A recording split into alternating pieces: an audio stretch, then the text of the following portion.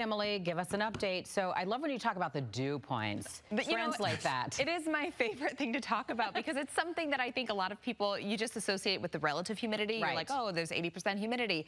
But it's relative on what the temperature is. That's why it's called relative humidity. So when I talk about the dew point temperatures, it gives you a really good idea of what it feels like. So let me dive into that for you, Dawn. All right, temperatures out there right now are in the mid 80s, but your dew point temperatures have dropped into the 50s for most areas. And whenever dew points are in the 50s, you really don't notice that humidity all that much. But once they're in the 60s, that's when it feels really muggy. And if you were out and about at all this morning, you know that it was very, very muggy, just kind of uncomfortable during the early morning hours. And that's because dew point temperatures were still in the upper 60s and low 70s. But thanks to that cooler air mass that's been building in, it's been taking away the humidity. So our temperatures today, we ended up topping out in the mid 80s, and it actually felt like the mid 80s. We weren't dealing with a major heat index value out there this afternoon.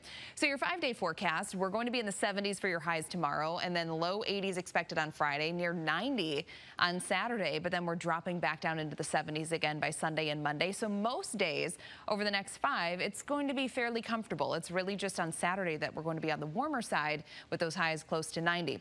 Satellite and radar, things are quiet for most of us, but take a look at what I found when you zoom things way in. We have just a couple stray showers that have popped up in southern Porter County and then drifted into northern Jasper counties. Of course, this looks like it is weakening, so it's just some very light rain coming down at the moment. Everywhere else, we're enjoying sunshine with just a few clouds out there. Futurecast taking us throughout the rest of this evening, and tonight things are quiet. Tonight we're dropping down into the upper 50s and low 60s. High pressure builds in. Gorgeous day for you on Thursday. Lots of sunshine. And then looking ahead to Friday, we start to see increasing cloud cover, and then we start to see the rain approaching the area closer to midday. That will linger into the afternoon and evening. So if you have Friday evening, Friday night plans, you could be dealing with some rain. Even some heavier downpours going to be possible. And then a couple showers and storms are going to be lingering into Friday night, even into Saturday morning.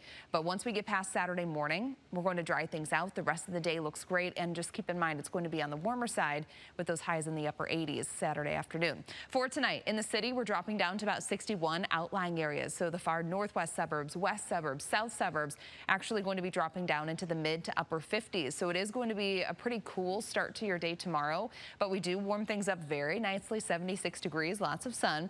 82 on Friday. We'll have a chance for showers and storms during the afternoon and evening. That could linger into Saturday morning. After that, the rest of the weekend looks dry. Sunday, gorgeous sunny skies, 75 degrees. We're near 80 on Monday. Tuesday and Wednesday, the rain is set to return. Lou.